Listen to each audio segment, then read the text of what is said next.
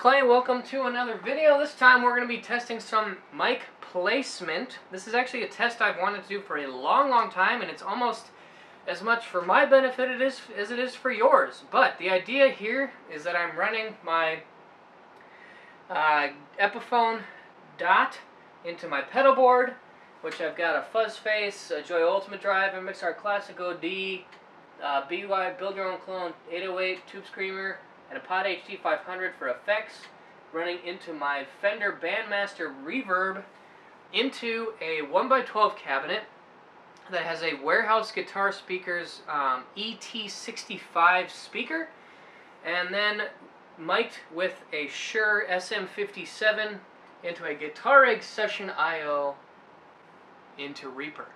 So the test is going to be about taking this mic and moving it all along this spectrum using my really professional level mic stand here. As you can see, we've got some StarCraft 2, Dragon Age, a wireless router box. Man, it's about as pro as it gets.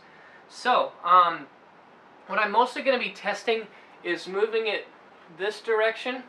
So we're going from the center of the speaker out to the edge of the cone.